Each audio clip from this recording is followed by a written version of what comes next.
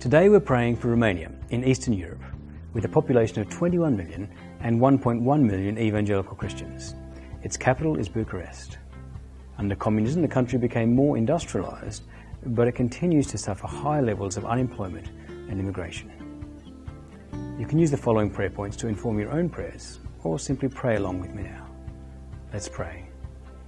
Father God, we bring Romania before you now. We pray, Lord, against the legacy of brokenness following Ceausescu's regime. We pray against substance abuse, prostitution, human trafficking, child abuse, and a rate of 3 abortions for every child born. Father, in a country that is one of the most Christian by percentage, we pray against nominal Christianity, hypocrisy, syncretism, and communist-style atheism. And we pray for the Orthodox Church, to which 87% of the population are affiliated, but many of whom do not hold a personal faith. We pray for the Lord's army, a renewal movement within this church.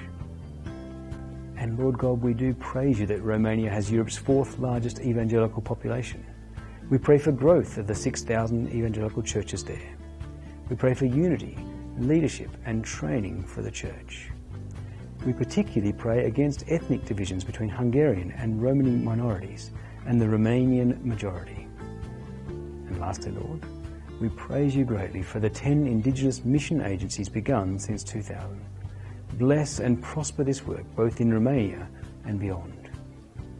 So, Lord, hear our prayers for Romania.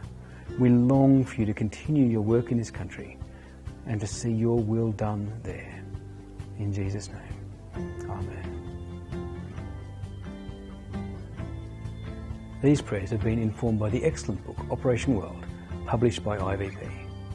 And please keep praying around the world with us at Clayton TV.